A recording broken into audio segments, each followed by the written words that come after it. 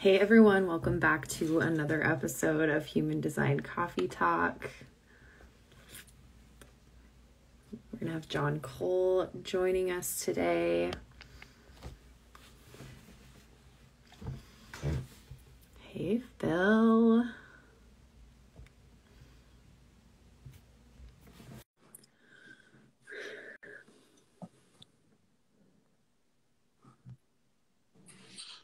Hey. Hello. I gotta grab my water. I'll be right back. Do it. I forgot my water. What's up, everybody? There's John.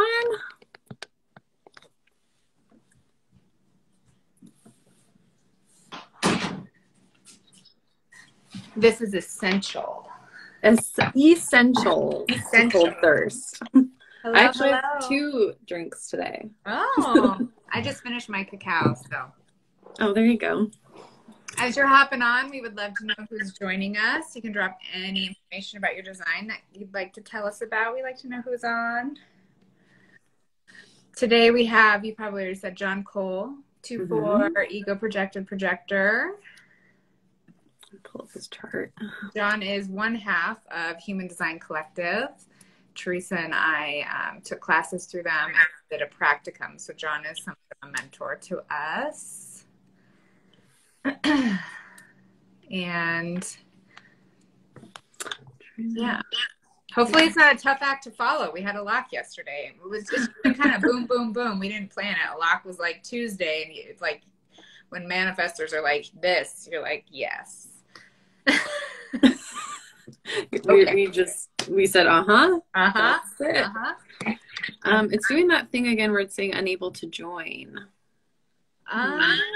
Is he on a computer? John, are you on a computer? John, are you on a computer? Because you have to join from a phone. Oh, there we go. There you are. Hello. Perfect. Good morning. Good morning. How are you? Good. I heard you saying that I had to follow a lock. So yes, a tough act to follow. Thank you. It wasn't planned. You were booked first. The lock just kind of snuck in there. Yeah. Okay. We didn't do that intentionally. Yeah. Well, cool. Thanks, guys. Yeah, thanks for coming on. I have your chart so I can reference you still. Teresa's always looking at charts and talking to people at the same time. I like to reference it. You know, I like to know. Yeah, John, do you want to introduce yourself to people that don't know you? Sure. Yeah, my name's John Cole, and I think Brandy may have mentioned I'm a 2-4 Ego Projector. Live in Austin, Texas. I'm in my, I guess I'm in my 7th year of human design. So that's been fun.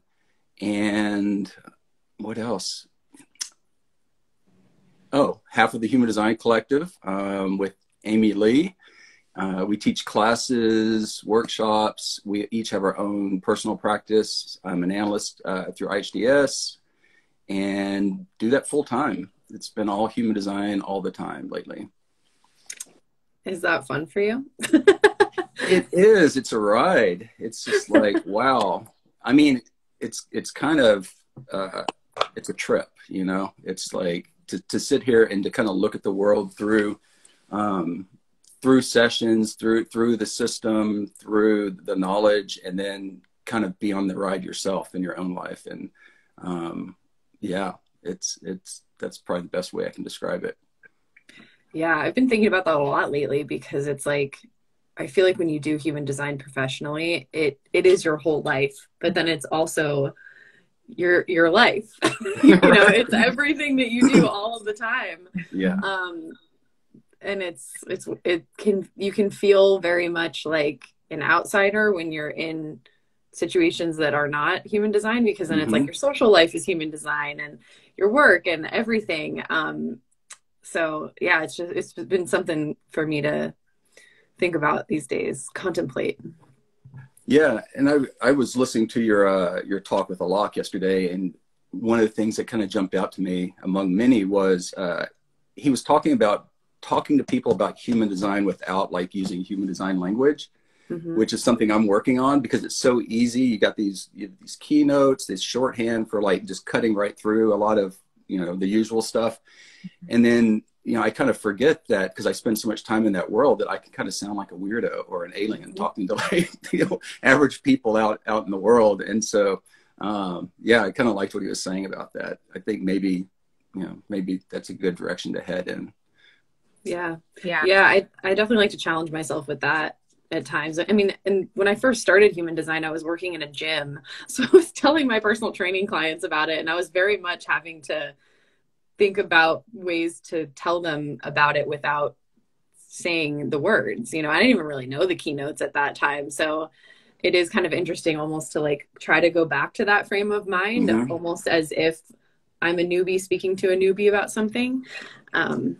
But yeah, I don't know if Brandy, if you deal with that because you own a brick and mortar where it's not, I mean, although human design fits in there, it's not only what you do.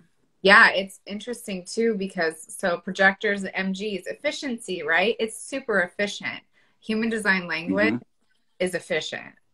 And so it's almost like, I'm like, hurry up, let's go, come on. So when I'm in this human design world, we can get to things really quickly.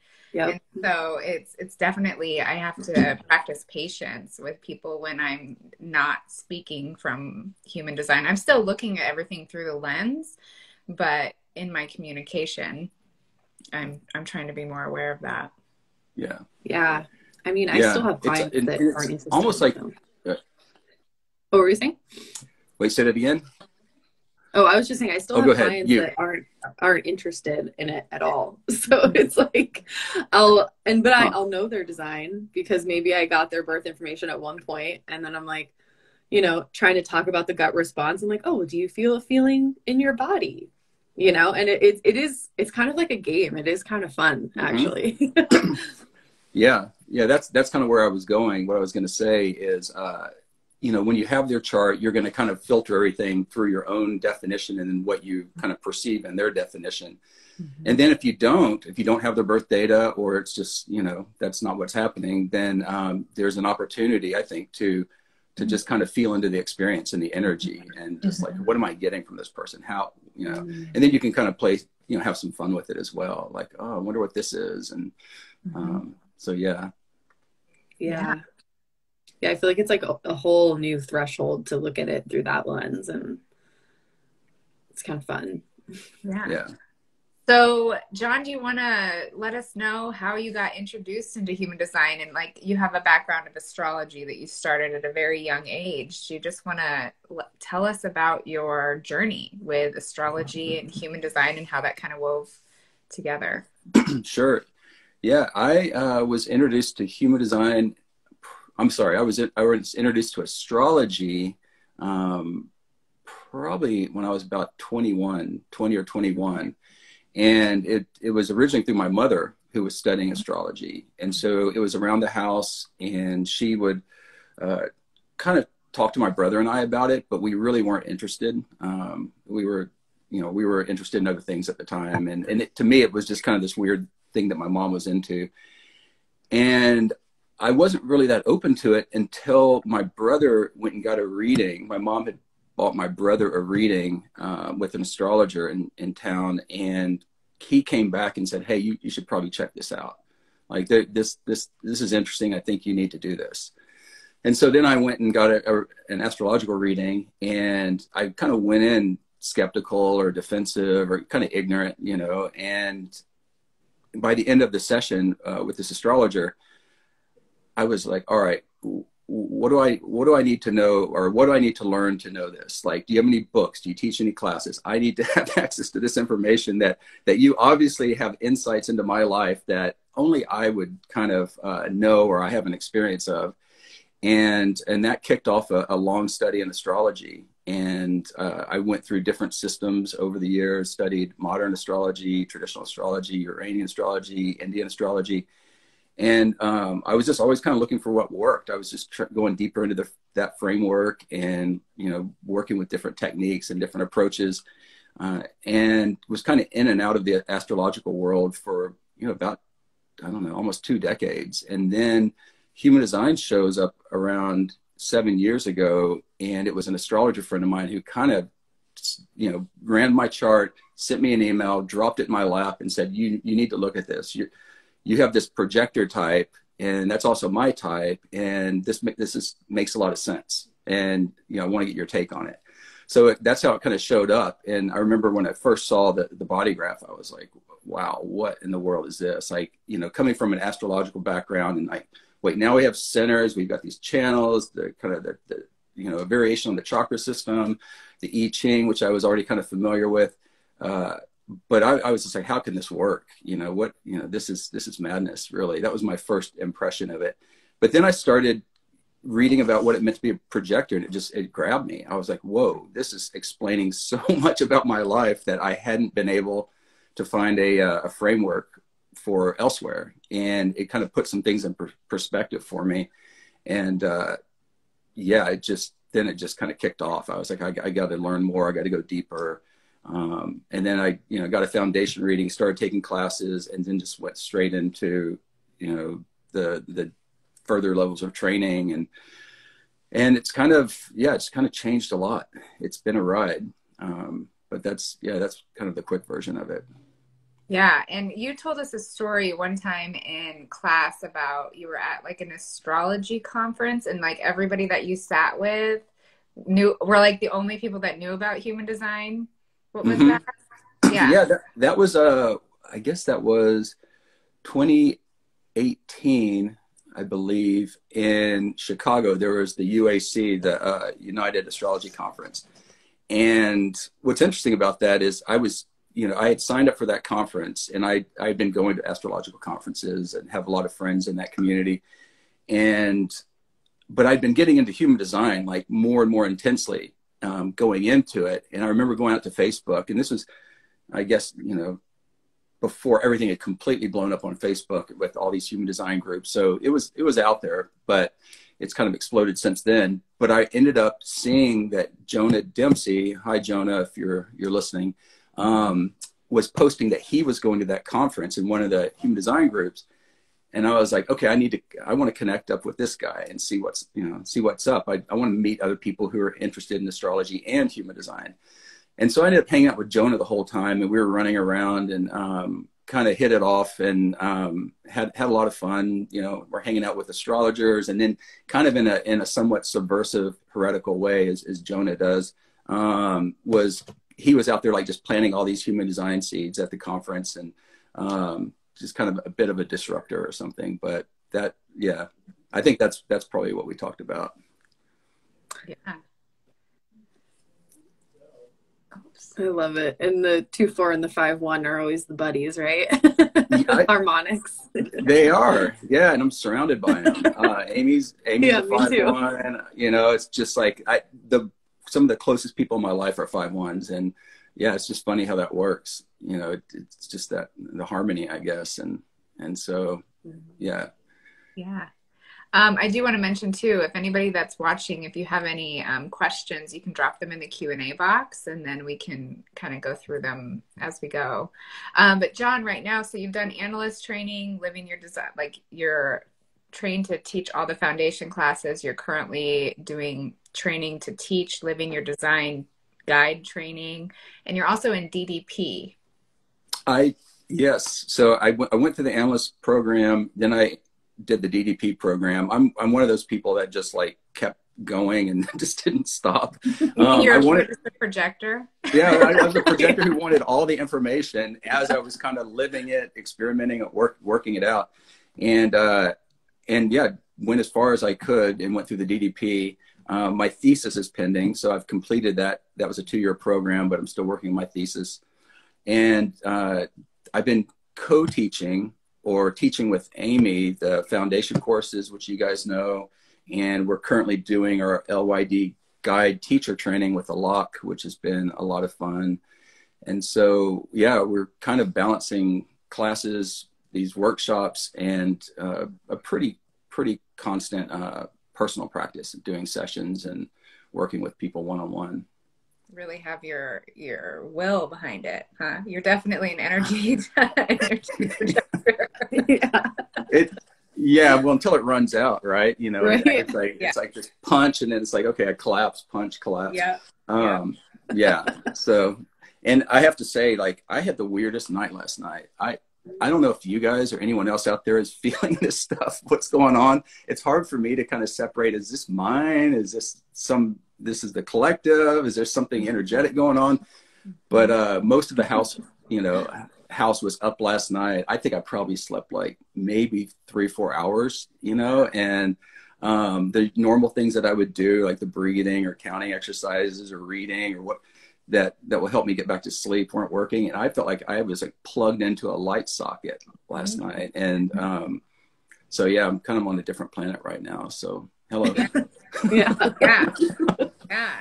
We were talking about the ego center last night because I was like, we were in a text message chat with Brayton and he was voice noting. And I was like, I don't even have the will to listen right now. I'll come back to this. And Teresa goes, ego off. And I was like, that's exactly what it is. But then I was awake.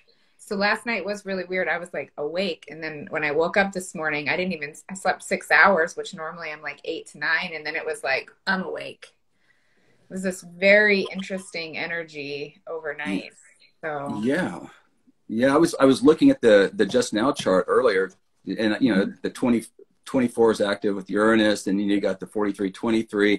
It was a lot of head stuff. Like I was just watching my mind and just kind of like, all right, well, this stuff's coming up, but it did have that kind of that 24 feel of just kind of looping on things or coming back and kind of this weird frequency. Yeah, it was very odd. And I talked to a couple other people this morning and they were like, yeah, I didn't really sleep very well last night. So yeah, I don't know. But. Yeah. So what was your biggest point of interest or excitement or takeaway from DDP?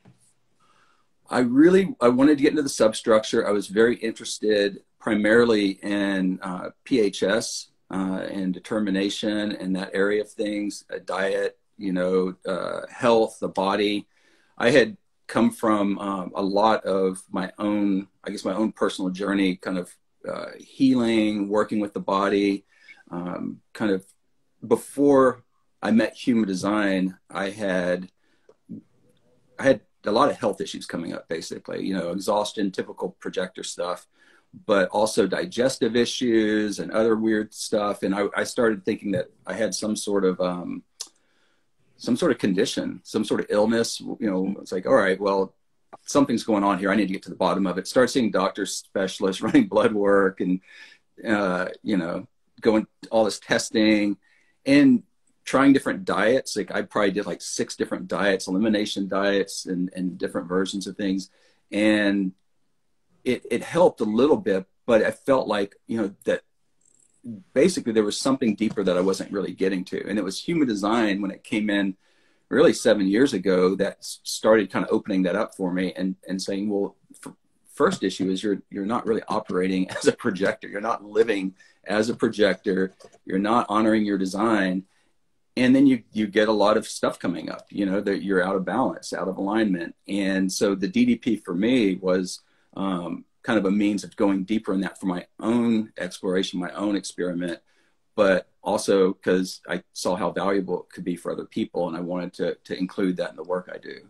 Mm-hmm. But it was, that was mostly it. And then I got into the psychology side with motivation, transference, and that was really interesting. That's been really helpful as well to kind of see that play out. So, yeah, but it was mostly kind of the body side of things. Wow. Did you notice, because I know you were working full time and like running yourself into the ground before being a super generator. Mm-hmm. Was there like a breaking point for you where like, I can no longer do this anymore? Yeah, it was my Uranus opposition, but it took some time. It was my Uranus opposition rolled around, and I've been working at a software company for 8 years. And I pretty much knew early on, like that when I walked in there, that this wasn't quite the right place for me. But I had a baby on the way, and needed insurance. It was all the mundane, practical stuff. And I was like, I've got to get this job.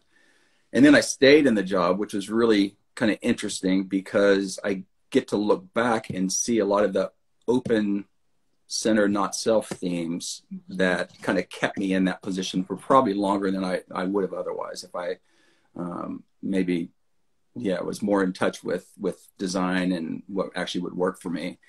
And so I kind of had to go through this period of kind of just breakdown and exhaustion, just trying to keep up, working like a super generator. And I was propping myself up with like, I had a good Chinese herbalist doctor that I was seeing who would kind of keep me going, and, caffeine and, just whatever I could to kind of get through the day and do what everyone else was doing. And then my Uranus opposition hit, and there's a longer story around that, but I basically realized I had to get out of there. Like that job that I was in for 8 years, like I'm done, like no way. And I ended up leaping into a tech startup from there, which was like going from the pan into the fire, and ended up working. I went from working about 40 hours a week to about 60 hours a week. And I'm like, oh no, this is the wrong move, the wrong direction. I lasted 4 months there. So I quit 2 jobs basically over a period of about 4 or 5 months, and then just collapsed. And I ended up going out on my own to do web development and consulting on my own at the time, which was what I was doing professionally. And I could barely do it. I could barely keep up. I ended up being on the couch for like 6 months of just like deep exhaustion. Like when you finally stop and you reset and you can actually feel into, the real state of your energy, your body, your well-being. And that was probably the low point. That was like the bottom. And it came right around the time of the Uranus opposition. And then a little bit later, human design entered in. I wish I would have had it earlier. It would have made a difference. But I think it shows up when it does. And then it basically told me like, there's nothing actually wrong with you. You don't have some weird illness, some disease or something like that. You're just not honoring your design. You're not living, in a way that you're designed for as a projector. And so then there's a slow process of kind of like, climbing out of that big hole that I dug for myself. Yeah. Wow. There was a question I feel like kind of goes along the lines of this. Which center was the most challenging one for you to decondition? You were saying you were noticing those not self themes. Well, the sacral is a big one. That's just how much I was working, how much effort, and then just the constant go.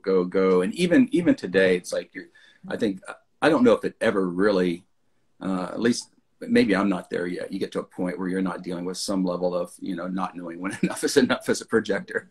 I know Amy and I are constantly trying to find that balance, like of all this stuff that we want to do. And, we want to get a new podcast out and an article. And it's just like there's only so much time, energy, and attention for anything. And so the sacral center, I can look back and see that like with my open spleen, undefined spleen, that I probably could have stayed there for a couple years and got the benefit of the insurance and got kind of over that hump.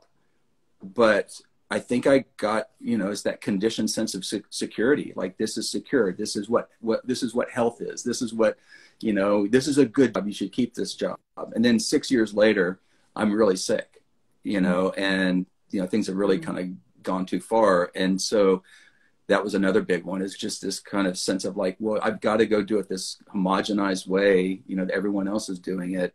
And by the end of that experience, I was like, never again. Like I'll do a lot of things, but go back to that environment and go back to that situation. The other thing too, that it really helped as well to understand the open throat and the pressure to speak and the conditioning and in that world, in that kind of corporate business world, it's like you don't always really have a choice, and you get in certain situations. But since I've started like working with Amy, you guys know that she's got the head, and anyone who saw Amy's thing got the head, ajna, throat definition.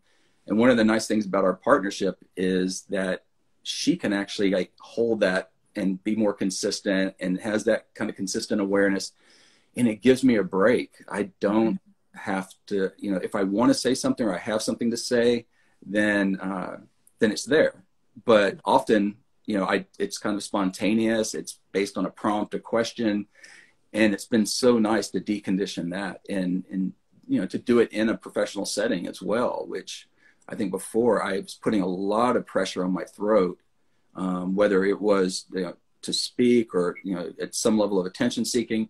And I ended up getting some thyroid issues out of it. My thyroid was kind of out of balance and kind of tanking. And that was another thing that I'd gone to a lot of doctors to look at, like, well, why is the thyroid like that? And they would all just be like, well, it could be this thing, it just kind of happened. We don't know, but here's a drug.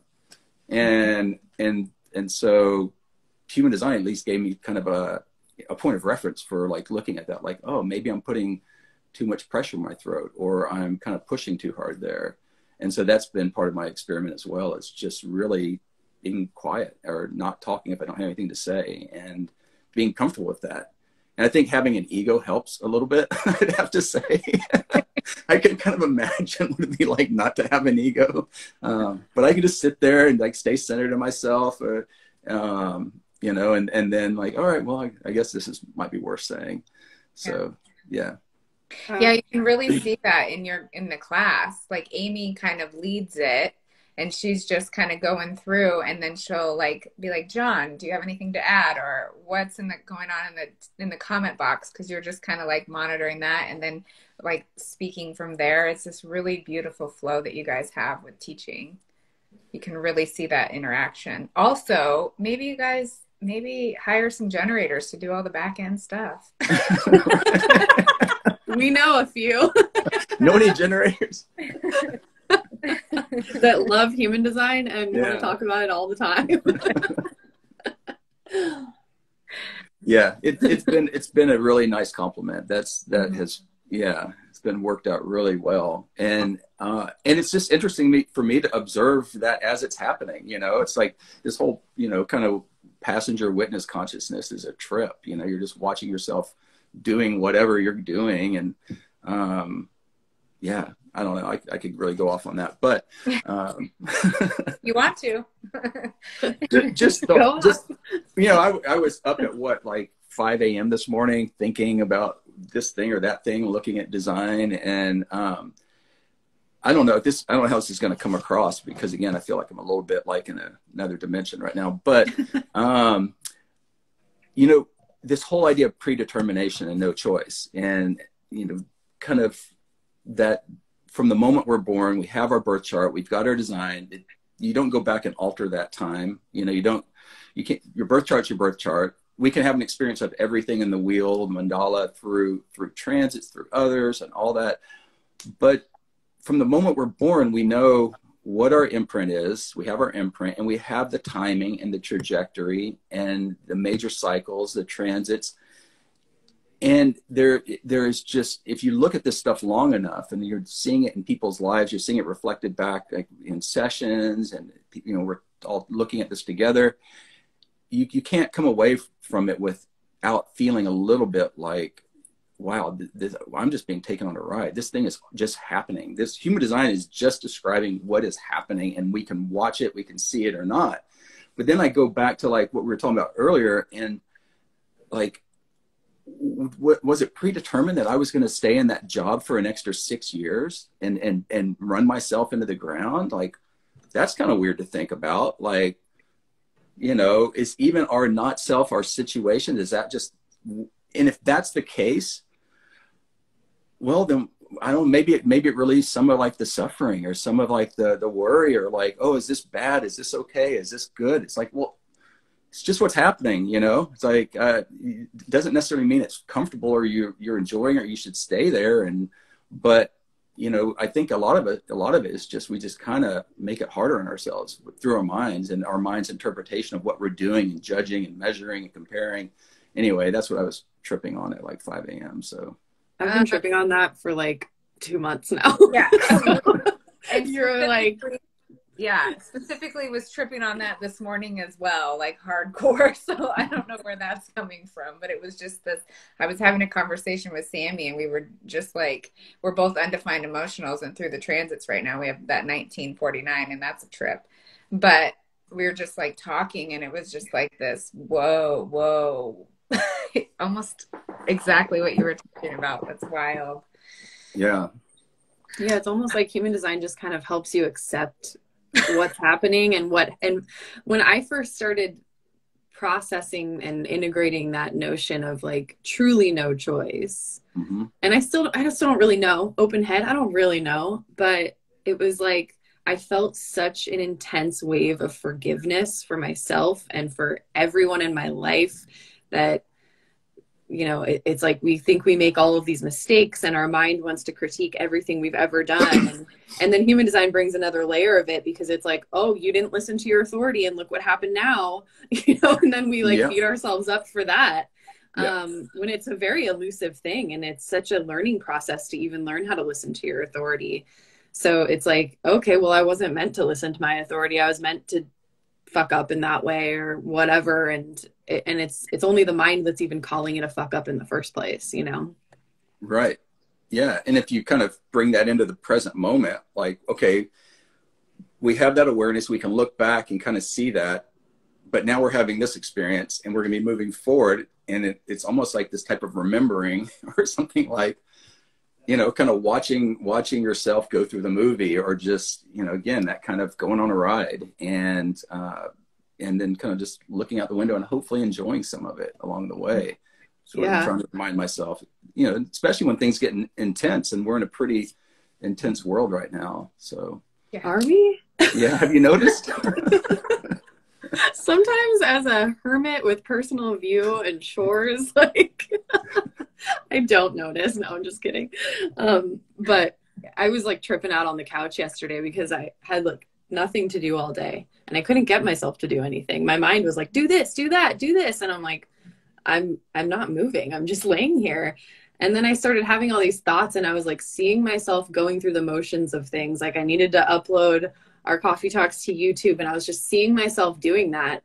And then all of a sudden I get up and I start doing it. But it didn't feel like my mind told me to do it. It just felt like my mind was almost aware that that's what I was going to do. Mm-hmm. Does that make any sense? I'm like really tripping right now.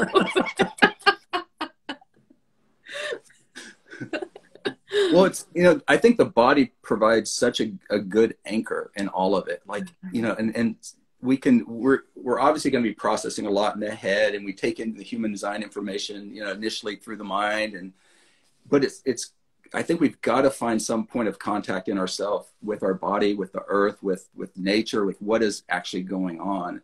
And usually when I get to that place, if I go back to like my body's awareness in the moment or my body's experience, it's usually okay. Mm-hmm. Like the house is actually not on fire. No one's shooting at me right now. Mm-hmm. You know, it's like I am not in you know, under threat or in the way of harm or whatever. Mm-hmm. And so the body is, I think, just a wonderful point of reference, and it's easy to forget that. And that's what human design kind of gives us. It's like, okay, well, you know, form consciousness and authority and what you're saying. Yeah, it's really interesting also because we have so much coming at us all of the time now with like the information age and social media and the internet and everything that's just constantly coming at us. And last week there was a few fourth lines that were like needing a retreat, and we were all like, let's shut off our screens for the day and not look at anything outside of us. And for the whole day, it really allowed me to actually connect to my body. Mm-hmm. And I started realizing how much when our attention is pulled to like screens or all this information coming in outside of us, we're not paying attention to what's going on inside of us, you know? And I was like, it actually allowed me to really feel what my response feels like compared to my mind just constantly looking for stimulation, you know? Yeah. Yeah. Well, like what I noticed on that day, because I semi-partook because I still had to take care of some business stuff on inner space screens, was just this, how much things that I'm watching are like triggering my mind and my not self to like be worried about shit that I'm actually, my body is not actually talking to me or respond, you know, I would just start to be like, panic. Or, you know, if you get on TikTok and you see something, you're like, oh, why am I seeing this? The algorithm thinks I need to see this thing. It's horrible. Is this going to happen to me? You know? And then it's like, no, I'm like chilling on my bed. Like it's right. Yeah. Like you go into fight or flight mode when there's nothing to actually be worried about, you know? Yeah. Yeah. Right. Like Alok talking about that yesterday, just how we worry so much. We're always worrying. And especially all three of us have completely open heads. So it's constantly just coming in. Yeah.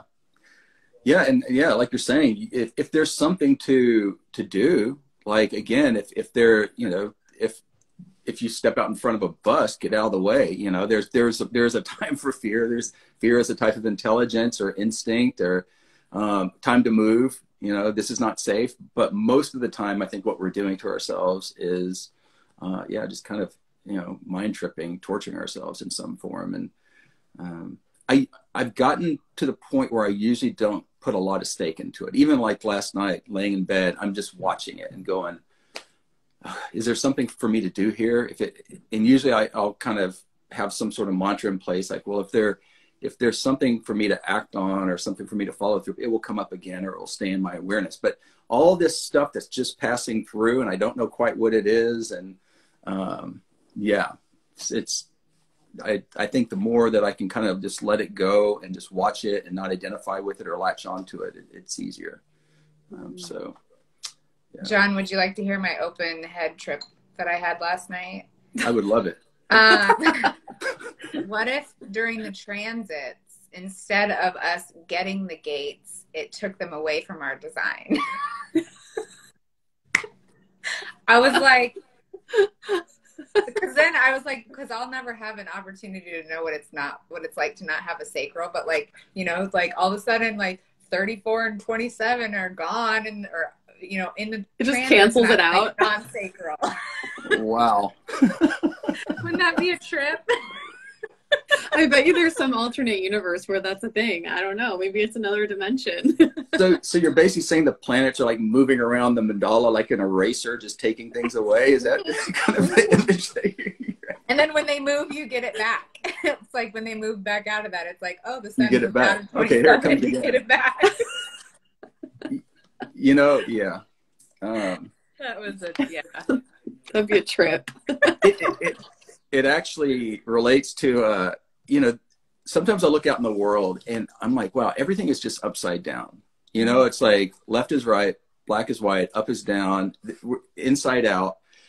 And your vision, your you know, head trip kind of reminds me of that. It's just, you know, yeah. Often things are kind of like the opposite of what we think, or you know.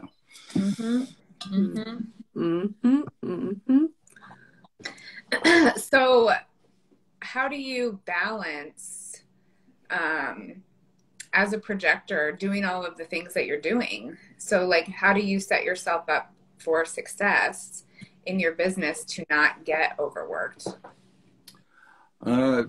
Well, the work I'm doing with Amy, we have a pretty good division of labor where we don't overlap a whole lot. And so we end up having, a good division of work, which helps. In other words, I don't think I could do any of this stuff by myself. That's pretty obvious.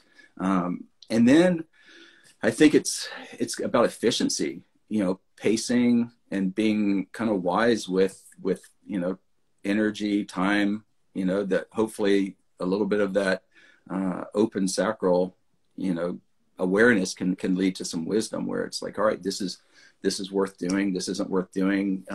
Being selective as well. You know, I'm a 2-4 and I've got 2s all the way across, you know, the personality side in terms of the personality sun. And so being selective, and it's really, I would say time and energy management for me, and selectivity. Yeah. But, you just said hopefully, and that reminded me, we talked with Amy about motivation and the importance of it as a projector. What's your experience with hope motivation? I tend to be a glasses half full person. That's kind of my natural awareness or orientation. I don't really think about hope that much, although I can kind of see it in an operation sometimes, but I can certainly see when I go into transference and I go to guilt, and that's head tripping for me. And it's like I go into this kind of fix it mode, and I start feeling bad about what I'm doing or the situation or something in a relationship, and then I start kind of trying to push or trying to fix or initiate something. And so when I kind of see that setting up and I can catch myself, I'll just drop it. I'll just be like, okay, that's probably transference, and let's drop that and not put any more into that. And then it kind of naturally will eventually kind of move back to hope is my experience of it. But it's interesting with Amy because she's guilt, and we just are constantly seeing that dynamic play out. Even this morning we were talking, and she started laughing because I was saying something, and I don't know if I can remember exactly what it was, but it was something about truth, and kind of like she was describing something about like kind of running from a truth, and I was like, no, we're chasing a truth. We're chasing a truth. She's like, oh, I'm saying we're running from a bad truth, but you're saying we're chasing a good truth. And we're going to see that kind of dynamic. It's like, okay, wow, we're all just filtering through our design. And so, I look at like motivation as kind of like another signpost. It's another point of reference for us in our experiment. And I think it's particularly useful for projectors. You start looking at relationships, like for me, where I just feel bad, or I feel like I can't be myself, or I've got to be different than I am in these type of relationships. And then that's feedback, that's a point of reference that I can have for my awareness. Yeah. I was reflecting on that yesterday and just thinking about even for me, how much I can see the people that are correct for me and that I actually really feel like myself around, how I'm just in my motivation, and it's not anything I even pay attention to. But when I'm with people, I don't know, just like people that I end up needing to hang out with, not needing, but we all get in those social situations sometimes where you're like, these aren't really my people, but I'm here and we're doing this. And I'm very much just kind of like in innocence, just sitting back, observing, not wanting to get involved with anything, not wanting to take a stance. And it's just something I watch, I'm like, oh, this isn't a bad thing. This is just clearly information. And I don't feel like myself in this scenario, Right. Yeah. And like we were saying earlier, I don't think any of this knowledge or this information should be used to beat ourselves up or to punish ourselves in some way or to reprimand. But you can go, okay, noted. There it goes again. There's that pattern, or there's this dynamic that I keep saying play out. And I noticed that yesterday. I was like looping on something, and then I realized, I don't know what just clicked all of a sudden. I was like, I'm thinking of all the possibilities. Like I'm looking at this through possibility, and I'm probability. So it wasn't that I was like, no, I need to be thinking what's probable. It was just like, oh, I'm spinning because I'm not even looking through the correct view, Wow. It was just wild to watch that. And then as soon as I just had that awareness, I felt this peace in my body, and I was like, huh. And I didn't force myself to start thinking of what's probable, but it was just the awareness and the sense of like calm that I felt in my body once I had that awareness. Right. Yeah. That's why I think it's like we're working with like the mind side of things on the personality, whether it's like view or motivation. You kind of can't fix the problems of the mind with the mind, So if you notice your mind doing something and you're like, okay, you're in transference, and then your mind comes in and doubles down. Yeah. You're just going to get caught in it further versus like, oh, okay, stop. Yes. Okay, there. All right. Yeah, there it is again. Yeah, that's exactly right.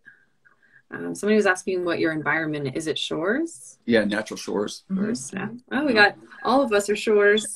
Oh yeah, shores.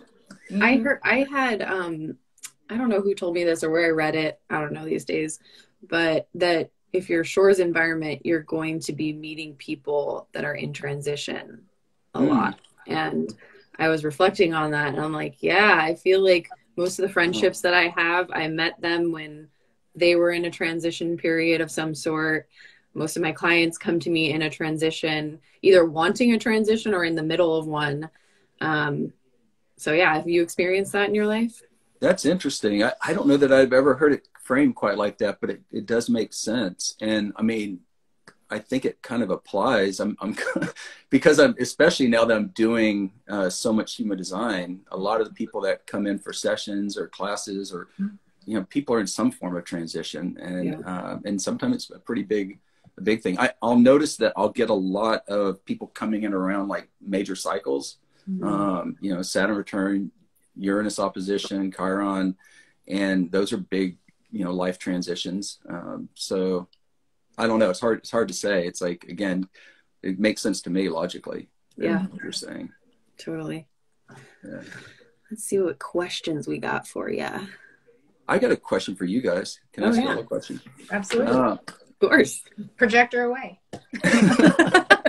It just occurred to me, but 2 fourth lines, one conscious, one unconscious. How do you see that in each other and experience that in yourself? Do you, because I can talk about it from the point of view of 2-4, but as a 4-6, Brandy, and then Teresa, you're a 2-4 as well. What do you guys notice there? So I'm very much on. It feels like I'm on all the time. Even with my 6-line body, I'm still like, not hermity, you know, just pulled back, but like, I feel like I'm on all the time, and I'm like, hey, and talk, you know, doing this. And I definitely noticed with Teresa, from my perspective, that it's like, literally like, let's take your body and go here, you know, like but as far as like her 4th line, from how I see it, still shows up in how she like works her network. And for some reason, like, I think I get more 4th line fatigue with that. And I don't know if that's just my 6th line, you know, how it's all intertwined, but she's more like working the network as far as it just comes, it like flows a little bit easier. It feels like she's not aware of it, of what she's doing. And I'm like 4th line fatigue. Okay, I got to like chill. I'm like responding to all these messages and talking to all these people. What do you notice, Teresa? Yeah, it feels, I mean, I'm just thinking about how when you and I started talking, we just hit it off so quickly. And then when you met me in person, you were like, you're a lot more shy than I thought you'd be. Like, I'm a 2nd line. like when we went to the conference, and she was just like chilling, and I'm like, you're so social with me. Like, wow, you're just like sitting there, you know, and I'm like wanting to talk to people, and she would kind of wait. Yeah, like if we'd go somewhere together, like, I don't know, somewhere like a restaurant, you'd like make friends with the server, like, you know, and those are things that just take a lot longer for me. It's like if I don't know, I think this is a 4th line thing where if somebody's meant to be your friend, like, they're your friend right when you meet them. And maybe for me, that's where that boldness can come from, is like, oh, I feel a connection with this person right away. Boldness, you know? But sometimes it's like I start off really shy, and then as soon as I'm comfortable, it just comes out. So I would say in our business, I would say Brandy's the one like reaching out to guests for coffee talk and that kind of thing. And I'm more like waiting for people to come to me in that regard. Like I'm more of a pulled back type of energy, and she's more of an outward type of energy. Yeah. And then too, like when we're together and I'm like, let's go do this and let's go do this. And she's like, I'm chill. Like it's not like my body's not going to move yet. Like, and I'm like, oh, do this. Yep. Yeah. It's funny too, even just like definitely through the profile lines, it's funny. And then it's also funny with me being emotional and her not being, and just feeling how different our paces are. And it's such a learning experience. It's great.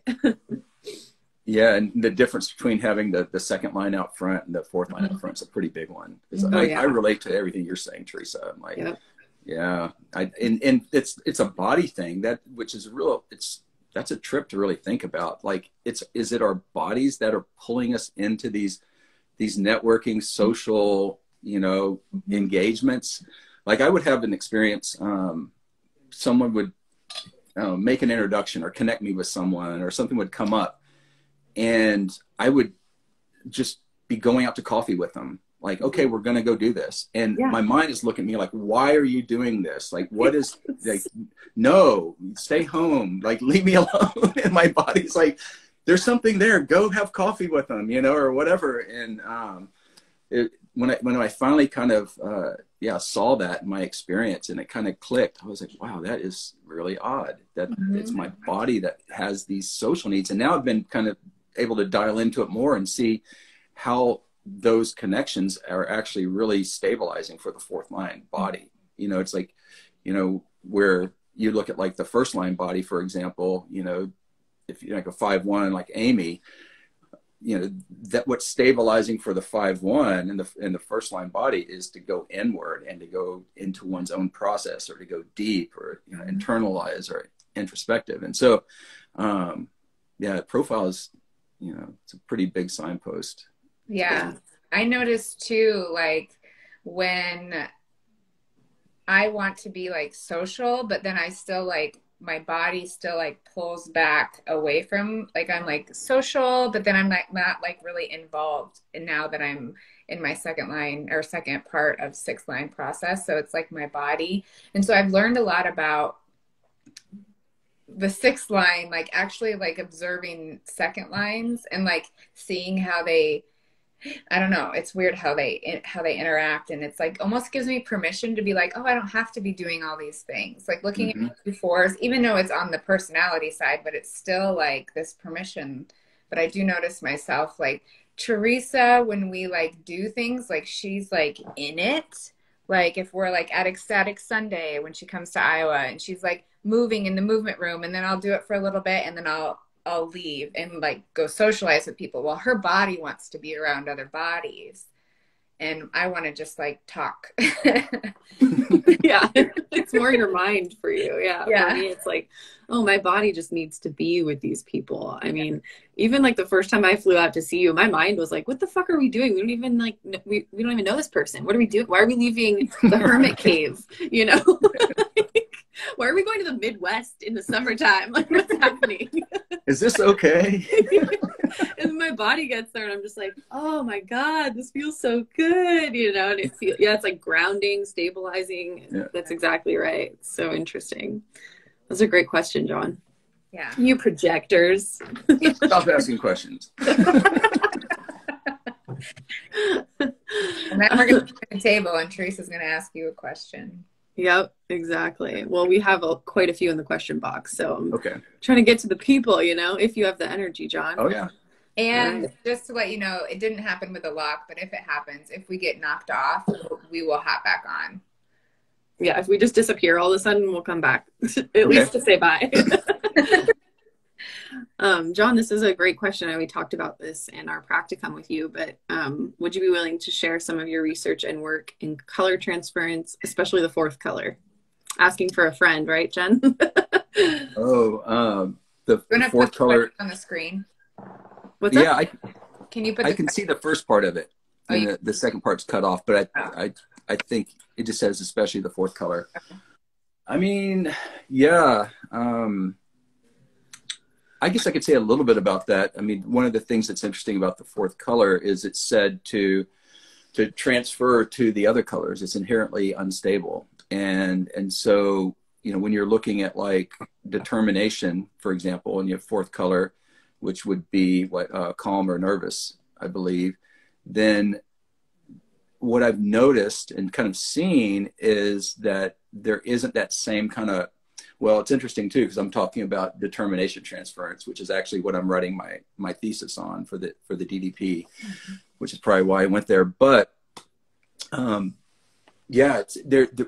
I'm noticing, like on the body side, that there does seem to be a definite pattern of color transference where you'll go to, the upper harmonic or the lower harmonic of that color. So the 4 to the 1 or the 1 to the 4. And that seems to be kind of a conditioned way of eating, where it's almost like if you're being compromised, you're not with the right people or in the right environment, it seems like a little bit like a coping mechanism or something, where we'll start kind of, for me, and we've talked about this before, I just realized we've covered some of this in other conversations. And I've talked to Phil a bit about this, who's, I think I saw on the live, but, for me, I'm closed. So second color, and transfers over to the 5th, which would be sound based. And I used to listen to so much music earlier in my life. I was actually in the music business before I was in software. And that, I still love music. I still have a relationship with it, but it's not as, doesn't drive me. It's not so much of a big thing in my life or a pull, music. And I think that as we kind of started aligning, just to kind of wrap up this thread, but we start aligning with our form more, we'll see that kind of come back into its natural, determination and its natural, design.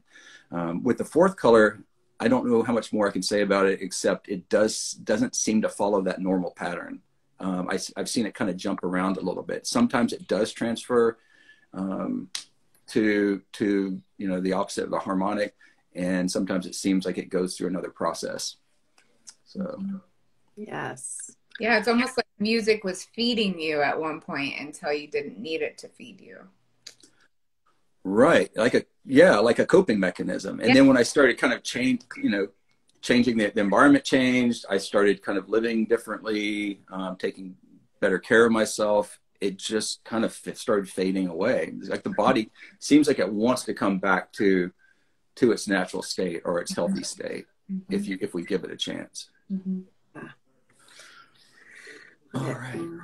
Can you dive into ego authority and how that works for you? I've had several ego authorities confused about the difference between ego and emotional. Well, they're very different. Yeah, ego's weird. It's a weird authority. It took me a while to kind of get a handle on it, and it's funny. It just kind of pops in my mind. But I remember, like, early on, I did a handful of sessions with John Martin down in Hawaii, and we did a couple one-on-one sessions. And one of the first things he said to me, he's got this great way of just kind of interrupting the mind and just kind of like punching you in a way that kind of interrupts this head stuff that's going on. And so at one point, we're talking, and he's like, you're just a dumb ego flying through space, right? And I'm like, wow, that's really something to say to a client, like, but you're not wrong. You're actually not wrong. You're not wrong. It's like, I saw the truth, and I'm like, yeah, it kind of is like that, where, if you look at the ego as an authority, it's a motor, it's not an awareness center, right? And it kind of depends, I think, on where the ego is defined. Is it defined to the G, like for me, or is it defined to the spleen or to the emotional system or to the throat? It's going to operate a little bit differently based on that. But it's a motor, and for me, there's an energetic kind of push in a direction. And for me, it feels like I have to. I can't not. And this is where it kind of gets into my other part of my, channel definition, into the G with the 2551 channel of initiation.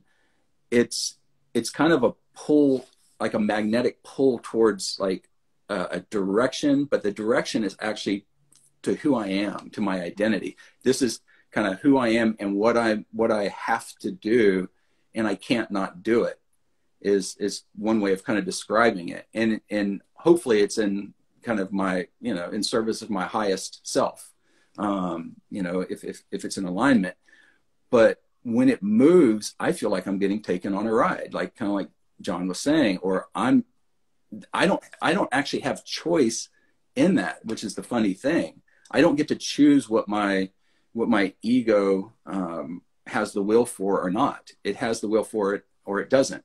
In the same way that I would say, like, a sacral generator or any generator doesn't choose what they have the energy for. That's the mind coming in saying, oh, you should have the energy for this and do this. And so my experience of authority is actually no choice. It's like, wow, that's interesting. So what do? You just kind of, you get pulled along into the thing that you have to do.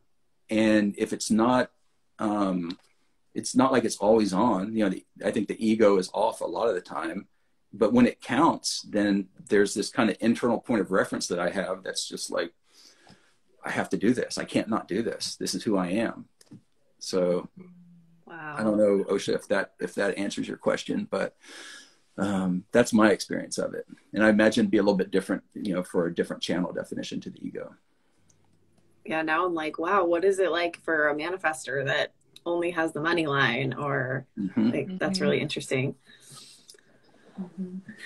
Beautiful. Yeah. Let's see.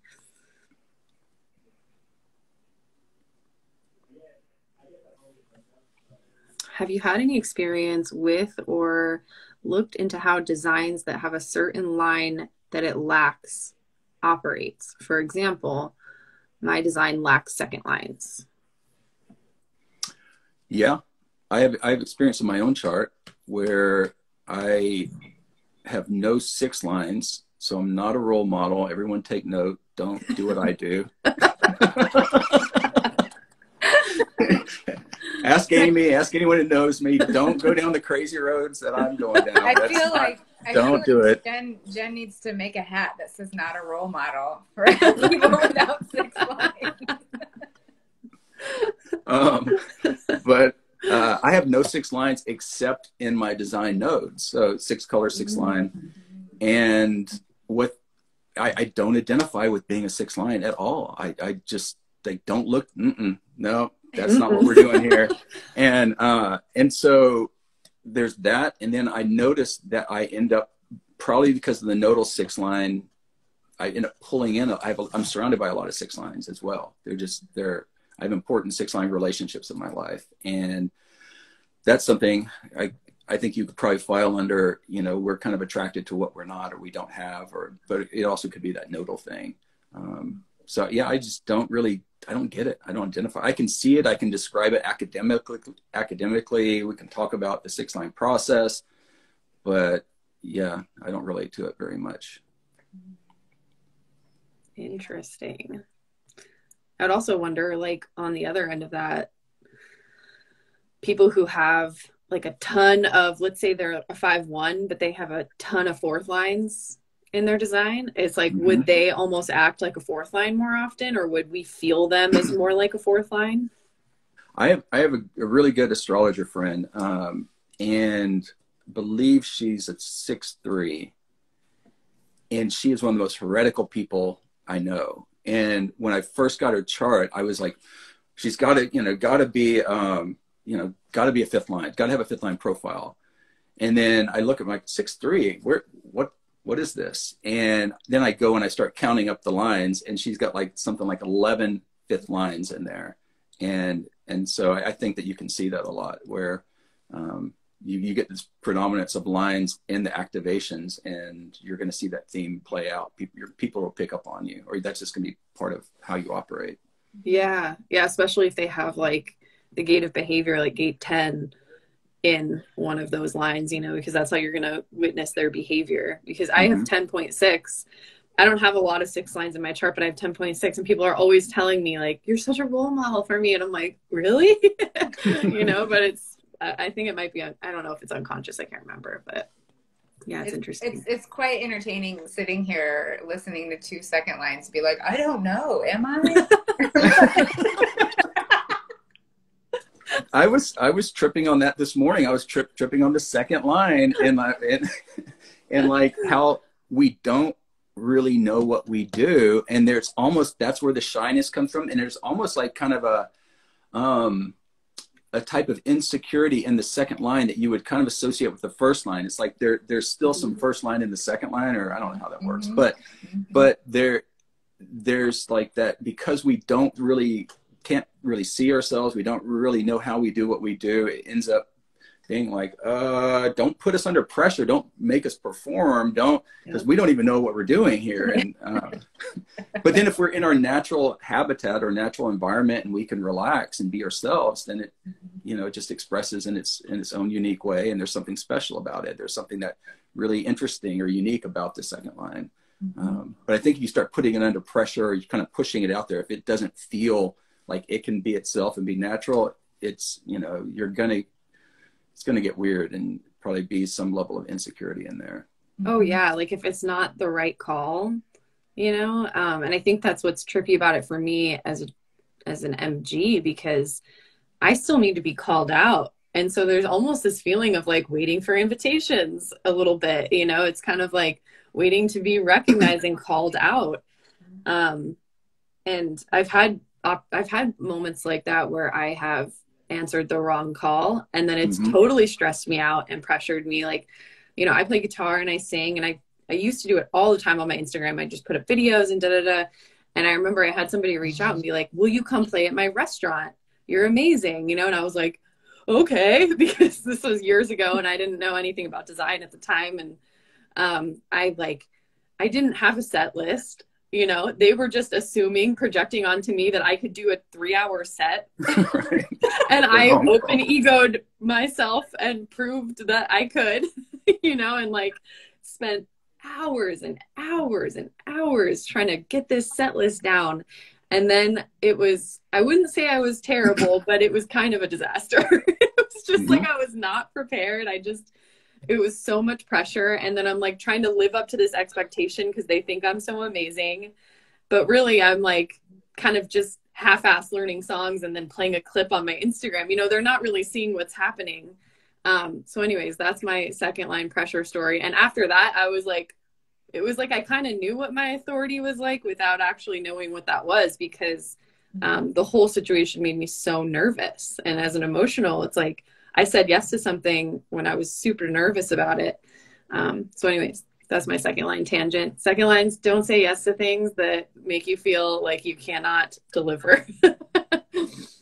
Yeah. And I think you're making a good point too. The other side of like the projection field from the fifth line is, you know, the second line has a version of that. And yeah, you push a second line out into an uncomfortable situation that they don't feel, you know, that doesn't feel correct to them or natural to them. And that can be really weird, really, really rough. I think I've been in a few of those, and they were based on projections coming in from adults when I was growing up, or parents, and like, oh, you should do this. And you push it out there, and next thing you know, you're like, oh man, what am I doing here? It's insane. And so I like to think about like the second line, it needs to have that barrier.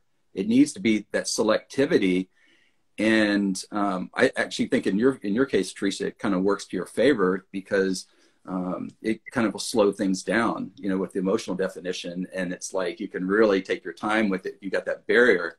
And then the metaphor I like to use for the second line, or at least my 2-4 profile, is that the door is not locked. It's just heavy, and you might have to pull on it a few times. It's like, you know, you have to make some effort to get in. You know, 2-4 is usually nice and friendly, but I think if it's really correct, the person will, you know, come at us a couple times, or like we're going to really be able to feel that frequency it tastes good to us. You know, it's something that we want to interact with. Yeah. Sometimes it's like, I'll be like, oh, why does this person keep talking to me? You know, it's just my second line, like, leave me alone. And then I'm like, oh wait, I really like this person. Oh my gosh, now we're having a really cool conversation. Okay, now we're connecting. And it's like they're getting through to me. They're getting through the door. I love that analogy. Yeah. So good. Well, how we feeling, gang? John, you need some sleep? Like just looking out for the projector here. Yeah, I'm good for a little bit longer if there's any other questions. Okay. I think I've got class in about 4, you know, coming up in a little bit. So yeah, we'll just do a few. Okay. He has a break between, so he's not a super generator. Right. Yeah, we don't want that every day. These are just I think this is just kind of following up on your story about your health. And I don't know if you already answered this. I can't remember where we went in our tangents, but Has your health adjusted? Like, have you noticed your health is much better now that you're operating more like a projector? Yes.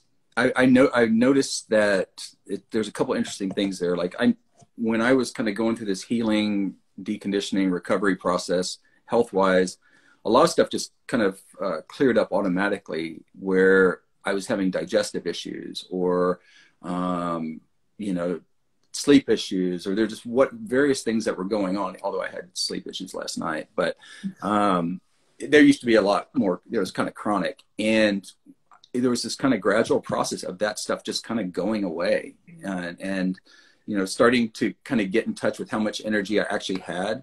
I think that what I was doing before is I was looking for ways to get more energy. Like, okay, these supplements, these herbs, this caffeine will basically boost my energy. And then what I kind of saw along the way is, if you want more energy, stop wasting energy, stop doing so much, right? You have the energy that you have. Your body is designed a certain way. It is what it is. You know, you're going to have variations and fluctuations in it. But that was a big part of it, is just to start becoming more wise with my energy and taking care of my body and listening to it. And then the other thing I was going to say is, I noticed that when I got out of those situations and I made those corrections, I think I used this metaphor the other day, maybe it was in class or something, like, it's like going on an elimination diet. You start taking things away. You know, you think you have a food allergy, and like, well, let's identify what food that is. Maybe it's gluten, maybe it's dairy, maybe it's this. And you start taking these things away, and then you get back to, you know, to ground zero, wherever you are with that. And you can start introducing them one by one, and then getting a more clear read on, hey, does this agree with me? Does this agree with my body? Does this frequency agree with me? And I noticed that it gets louder and harder to kind of tolerate things that I used to tolerate in the past, that I used to be able to just to kind of go do. Now the feedback is quicker. And if I eat something that's not on my closed diet, I'll know within 24 hours. I'll probably know within 6 hours. It's like, okay, that did not sit well. And also people in situations, you know, I go into certain situations, I'm like, wow, I cannot be myself here. You know, this is so obvious and loud here. It feels so uncomfortable. Mm-hmm. And I've got to perform, or I've got to be something else. And it just becomes harder to tolerate, I think, once you kind of do that work and you've healed from it, because you know what it was like before. Yeah. You know? Yeah. Wow. Yeah. Like deconditioning is like the elimination diet. Yeah. And I mean, it really goes to show why projectors are known to have, or why projectors have the potential to be so efficient with energy, and to be able to see that for generators. Oh, you're not being efficient with your energy. Like, let's guide you to this. You know, I can really hear that shine through in you speaking there. Yeah. It's almost like we have to kind of learn for ourselves the hard way sometimes. You know, it's like, I think that, you know, there's all that talk about like projector guidance, you know, and what are we guiding from? I think we're guiding from our experience with conditioning, you know, the experience that we have through our open centers. If we've done a certain amount of work there, we always have internally, we have our, you know, our strategy and authority for ourselves. But if you've, you know, if you've lived through, you know, deep exhaustion and burnout and health issues, then you have a kind of a very real point of reference for, you know, for where that goes. Mm-hmm. And so, yeah, I think it's interesting. And it's also interesting when you see generators come in exhausted. Mm-hmm. You know, it's like, I do get a handful of generator clients coming through, and they are so tired. And to me, it's just saying that they're using their energy doing something they don't really want to do. It's not for them. It's not satisfying. They're dragging themselves through it for whatever reasons. And I think what the body will do, the sacral center will just shut off. It's just going to say, no, done. Or in my case, with my throat, my thyroid, it's like, okay, we'll down regulate. Mm-hmm. Let's bring the metabolism down, slow down, stop doing it. Mm-hmm. But we're kind of thick sometimes, I know I am with my ego. It's like, I'll have to go bang my head against the wall, and then eventually get to a point where okay, I'm done with that, I guess. I give up, and what else? Yeah, it's like it's interesting because Brandy and I primarily work with generators, and they come in with this almost misconception around the sacral that like, but I am supposed to have all this energy to do all the things. And I'm like, no, that's your conditioning that wants you to do all the things. It's just like just because you have consistent willpower doesn't mean you get to choose what it's used for. And our sacrals are actually fixed. So yeah, we have sustainable energy when whatever it is correct for us. And I think that can be a hard pill to swallow for a lot of generators. And then just realizing like Martin Grassinger says, it's a tab that you got to pay with the body eventually. Like the more you override it, it's just going to come back around. And it also just makes me think like kind of bringing this full circle to what we were talking about earlier with when you were saying, well, if there's really no choice, I had no choice to like burn myself out and learn the hard way. And that's, I mean, every projector I've talked to has gone to that point of like super extreme, super generator. And now they have all this wisdom around energy. And when they work with a generator, they're like, wait a minute, your energy is precious. Like it's fixed. Let's show you how it actually works for you and, you know, have it work with you instead of against you. Yeah. I love that point you're making, just the specificity of definition. Like if you have a defined sacral center, it's going to be defined in a handful of ways, maybe one way. And the more, the more specific it is, that means that you're only going to have that type of response to certain things, certain experiences, certain people, certain questions. And I think a lot of what that kind of leads to is that for all of us, there's a lot less for us to do than we think we should be doing. And so we can relax. Snaps for John on that just one. Chill, hopefully. One of my favorite words is tranquilo, just easy. Like, let's take it easy until until there's a reason otherwise. Sometimes life calls for something else. Yeah. Especially when those generators that just have like root to sacral, and then, like that's or like one channel there. And it's like, they're doing so much or think they need to be doing so much. I'm like, oh, you work on a pulse, man. Yeah. Right. Like, enjoy. Yeah. Enjoy when you're not pulsing. Yeah. I mean, or like for me, I only have the 659. That's what makes me a generator. And I notice I'm like, if I'm in the mood, I'm always a yes to like bonding and emotional connection and intimacy. But when it comes to just like laboring myself, I can't do it anymore. I did that for 15 years in the hospitality industry. And probably the only reason I kept in it for so long was because of the camaraderie that would develop with my crew and like being a fourth line, but it's once you realize how fixed your nature really is in that way, where it's like, that's not how I want to work, Right. Yeah. Love it. Well, this feels like a great place to wrap up. John, we really appreciate you taking the time to talk with us. And for those that are curious about working with John, we'll put all your stuff in this show notes or the bio or the whatever. Like, I don't know what platform we're on. We're on all the platforms lately. So, and then if people want to take classes with you and Amy, they are who Brandy and I went through. We highly, highly recommend. This is a Human Design Collective Stan account. I feel like we don't shut up about you guys. Like we mentioned you in every single episode. Every single episode.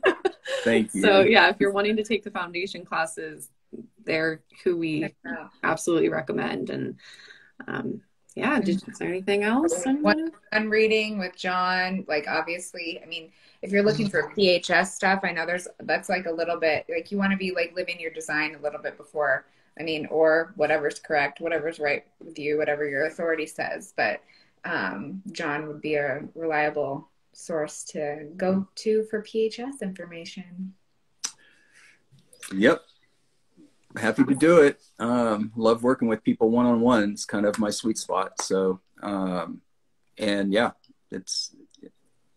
I have so we've got a website, metamorphichumandesign.com, and then Human Design Collective is for the classes and workshops. So yeah, that's where you can find me. Tagline: I like working with people one-on-one. Tell me you're a projector without telling me you're a projector. Right. It's so nice just to drop in and look at the map together with someone. And I always I feel like I'm like a kind of like a, I don't know, an interpreter or something. You know, I'm just reading this map, but I'm also kind of tuning in as a projector. Like, who are you? What's going on with you? What's your experience? And there's this really nice kind of dynamic and feedback, you know, that kind of loop that happens where, yeah, I felt like I learned so much. And I love hearing, you know, clients basically keynote their own chart unknowingly. They'll start telling and using language, and I'm like, oh, this is so cool. And I like to point it out when I can. I was like, wow, you know, you're getting this, you know, you can see it. I love that too. Yeah. It's so fun. So fun. Anyway, Awesome. Thanks. This has been fun. Thanks for joining Thanks us again. We'll talk to you soon, I'm sure. Bye, John. Yes. Okay. Bye. Bye, everyone. Bye.